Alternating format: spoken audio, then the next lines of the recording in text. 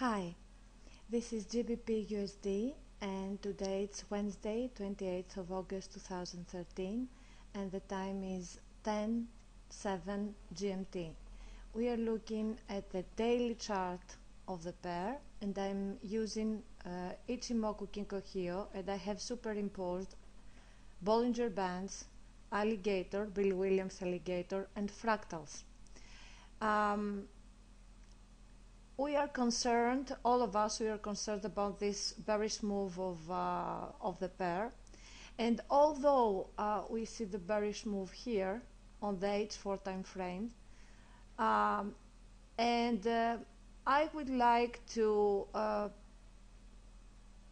leave the decision to you, whether you will exit now, later, or wait. We will know that this bearish Kumo breakout, which we see on the H4 time frame, is valid when Chikou span goes down below the Kumo here. This will happen a few pips below our stop loss place, our stop loss level, around 1.5410 or 54.1520. So you have two options, and then you will know that this is the beginning of a reversal, of a bearish reversal.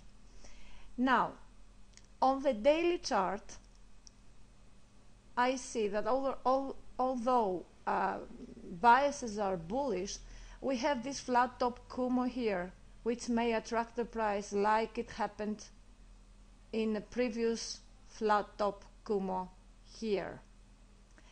And this horizontal orientation of the Kumo is always indicative of possible ups and downs, very strong ones. The other system of Bollinger Bands, Alligator and fractals, it shows that we had a valid fractal on the upper Bollinger Band where little Alligator was curved downwards a few days ago, and this is a strong bearish signal, strong sell signal. The only reason I think we should wait till we get this confirmation on the H4 time frame is because there is a correlation between Euro USD and GBP USD, and this correlation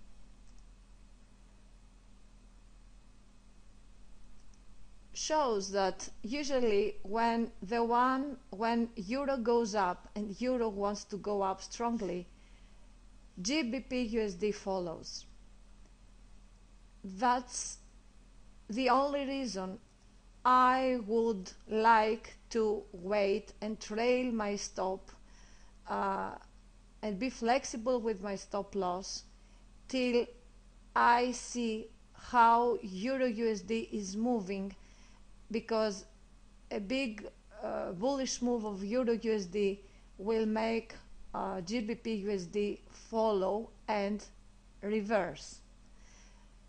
Now, you decide if you want to exit now with a loss at the level of 100 pips, or you want to wait and go for a loss at the level of 150 or 170 pips in case of a bearish reversal, or wait and instead of losing things turn bullish and you get into the green zone of profit. This is a decision which is totally up to you. The criterion whether you should stay in or not is the H4 time frame and what happens here in Ichimoku if Chikou span goes down below the Kumo and validates the bearish Kumo breakout. If you see it validated, you know it is a reversal. So you must reverse position, you must go short. But if that does not happen, and if it doesn't happen because Euro USD may go strongly up and drag the pair with it, then it would be a pity to lose this money just because of the fear of this move.